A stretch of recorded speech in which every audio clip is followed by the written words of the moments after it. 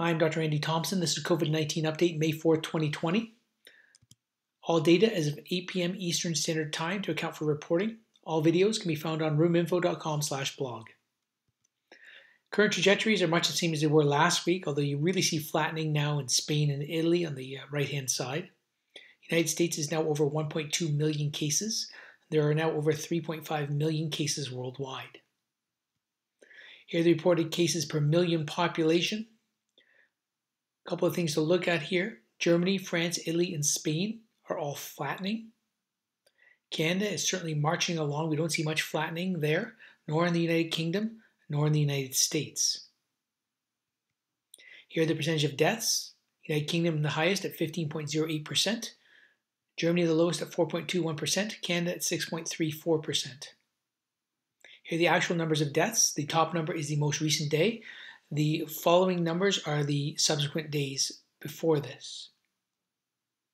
Take-home points here. Deaths are down in most countries, actually. One country you look at, though, is Canada, where our deaths are still grumbling along, and I'm going to show you that in a minute. Here are the deaths per million population here. One thing I don't like about this is that we are diverging from Germany a little bit. Germany is flattening with their number of deaths, and we're not. We'll have to keep an eye on this as we move forward. Here are the new cases per day. And instead of showing the R0 today, I'm going to do something a little bit different, and it's going to emphasize this a little bit better. You'll see that Italy, Germany, France, and Spain have all come over the hump nicely. But when we look closely at the data, Canada, the United States, and the United Kingdom are right on the top, and I'll show you why that is. So here's the new cases per day in Italy. The dark black line is the 7-day moving average, so the average of new cases over the last 7 days. You can see Italy is certainly over the hump in terms of new cases. Here's Spain. Similar picture in Spain. They're over the hump in terms of new cases. They are still having over 2,000 new cases a day, though. Here's Germany. Again, over the hump in terms of new cases. And France, similar picture. If you look at the United Kingdom, you'll see that there's not really a downslope that's started yet. So they're really what looks like on top of the hump, and hopefully will be coming down soon. Here's the United States. Again, same picture as United Kingdom. There's not really a downslope that's started just yet. And here's Canada. Again, similar picture to the United Kingdom, United States. Again, we're flattening on the top, but we've not started going down. What about daily deaths? Here's Italy, over the hump. Spain, over the hump. Germany, same thing, over the hump. France, same thing, over the hump. United Kingdom, the deaths are starting to fall in the United Kingdom as of hospitalizations, which is excellent. United States, not really over the hump, flattening at the top, but still around 2,000 deaths a day. And Canada, certainly not over the hump yet, over 150 deaths a day. Again, just to emphasize, the new cases per day in Canada continue to slowly grumble and rise. We're not over the hump yet, but hopefully we're flattening. And the new deaths per day in Canada look to be increasing. Here are the provincial cases of COVID-19. Canada in total with now over 60,000 cases. Alberta and British Columbia. Alberta's picking up a few new cases over British Columbia. Ontario closing in on 20,000 cases.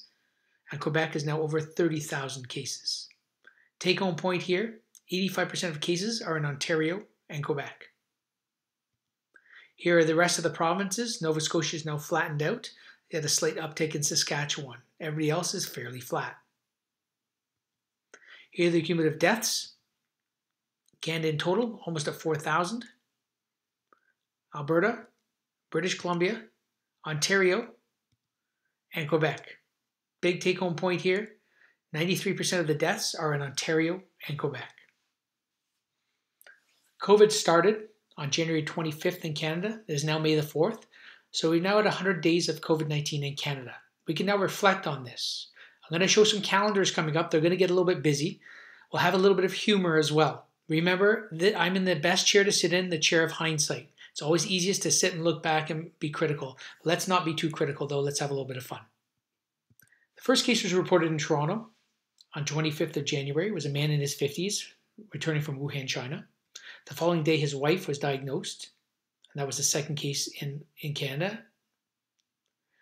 The first case in British Columbia was a man in his 40s returning from China on the 28th of January. And the third case in Ontario was a student at Western University who was also from China. So the first few cases were all travelers. On the 4th of January, the World Health Organization reported the new virus in China. The 22nd, the United States had it totally under control. On the 30th, the World Health Organization issued a global health emergency. And by the 1st of January, it was a public health emergency in the United States. Into February 2020. Second case in British Columbia, a woman who had family visiting from Hubei, China. The 6th of February, third and fourth cases in BC from the same household as the second case. The 14th, the fifth case in BC is a woman returning again from China. The sixth case in BC on the 20th was a woman returning from Iran. The fourth case in Ontario on the 23rd of February was a woman returning from China. Seventh case was in BC was a man who was in close contact with the sixth case who had just returned from Iran. The fifth case in Ontario, a woman who traveled from Iran. First case in Quebec was February 27th, a woman returning from Iran. The 6th, 7th, and 8th cases in Ontario were in travelers on the 28th of February. 29th of February, the 8th case in BC, and Ontario had now 11 cases. Again, January and February, all the early cases were people returning from travel. The second, the United States had this shut down. By the 10th of February, they thought it would miraculously go away. On the 25th of February, everything was under control south of the border. Into March, 15 cases in Ontario on the 1st, 18 on the 2nd, 20 on the 3rd. 9 cases in BC on the 4th of March, and 17 cases on the 5th, and they documented the first community spread. Alberta had its first case. By Friday, Ontario had 23 cases. Alberta had 2 cases. The following Wednesday, the NBA suspended its season, the stock market plunged, and the World Health Organization issued a global pandemic.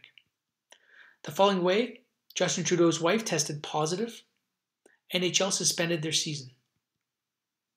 On the 13th, on the Friday, panic buying started. Everybody started buying toilet paper for some unknown reason, and all the churches closed. By the 15th, first 3 cases were reported in Nova Scotia. 16th, Canada closed the border to non-Americans.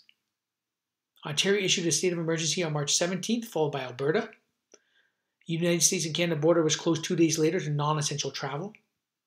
BC issued a state of emergency on the 18th of March. By the 20th of March, there was now 1,000 cases in Canada. 21st, isolation measures were in full force across Canada. Here are the numbers in the provinces on the 7th of March. Ontario is at the top, followed by followed by Quebec, then BC, then Alberta. Just watch as the numbers grow. So roughly Ontario and BC were similar, so were Quebec and Alberta. The following week, Quebec and Alberta pretty close, and Ontario and BC pretty close.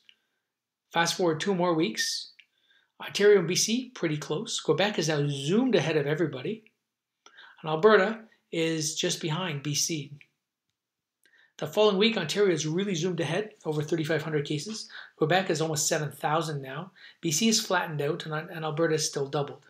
And if you look on March the 8th, we had 62 cases in Canada, 1,430 on the 22nd, and 6,255 on the 29th. What was going on south of the border? Well, on the 10th of March, it's just going to go away. On the 16th, they knew it was a pandemic then, before anybody else. On the 24th of March, the famous, it will be gone by Easter. Well, let's see. Into April, the month of Easter. 14,000 cases on the 5th, 24,000 on Easter Sunday on the 12th, 34,000 on the 19th, and 46,000, or almost 47,000 on the 26th. If you look, it's roughly increasing by 10,000 or so every week. Here are the provinces. The 4th, you saw those numbers already. The 11th, 18th, 25th. On the 7th of April, the World Health Organization had blown it. On the 14th, the United States pulled their funding for the World Health Organization. And on the 23rd of April, the famous inject Lysol and drink bleach speech. And what happened on Easter Sunday? Well, they had over 560,000 cases in the United States. certainly not gone away by Easter. Into May 3rd, that was yesterday, we had 56,714 cases in Canada. Here are the provincial numbers now. 17,000 in Ontario, over 30,000 in Quebec, over 2,000 in BC, and over 5,500 in Alberta. Today, though, is a happy day. It's Star Wars Day. May the 4th be with you. So what's going on around the rest of the world now after that recap? Here's Austria. They've opened up a bit. Okay, the dark line is the 3-day moving average here. So the average of cases over the 3 days. It's pretty good. They haven't upticked yet. This is good. We'll keep an eye on this. Here's Australia. Again, doing pretty well. We'll have to keep an eye on this. Sweden. Everybody wants to know about Sweden. They haven't really locked down. They have social distance, though, but they haven't totally locked down. Again, Sweden has about 500 cases or so on average a day. If you look at their neighbor next door, which is Norway, who've totally knocked down, they've got about 50 cases a day. So they're certainly doing better than Sweden. South Korea has certainly flattened out and stayed flat, which is great news. But on the other side of the world, in Russia, they've not done so well. Their cases are certainly increasing significantly. Same in Brazil, and the same now in India. So how do you quantify the magnitude of COVID-19? Well, one way is through case reporting, but it's only as good as the number of people you test. The second way is through reporting of deaths due to COVID-19, but that's only as good as coding in the hospitals, and you miss a lot of community deaths. And the third way to do it, and might be probably the most accurate way, is to look at the excess number of deaths in a country. And you compare that excess number of deaths to historical data. So John Byrne Murdoch of the Financial Times has done this. He's gone through all the countries and looked at excess deaths. The next slide is going to be busy. I'm going to take you through a few of the key highlights. All right, I want to focus first of all on this middle column here. Okay, Austria has about 800 excess deaths over the historical average, about 13%. Germany, about 3%. Norway has had no excess deaths. They locked down early. Their neighbor Sweden has had 1,700 excess deaths, or about 23%. So there's a big difference here between locking down and not locking down, although Sweden's healthcare system is not over capacity.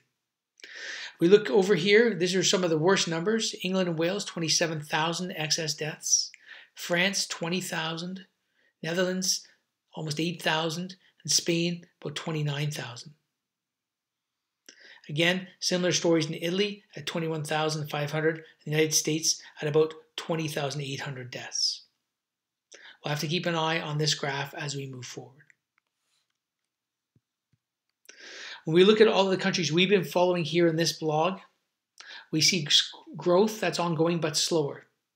So the increase from the last time I talked to now, over the last week, the United States has gone up 204,000, Italy 11,000, Spain 19,000, Germany 8,000, France 6,000, United Kingdom 33,000, and Canada 12,000.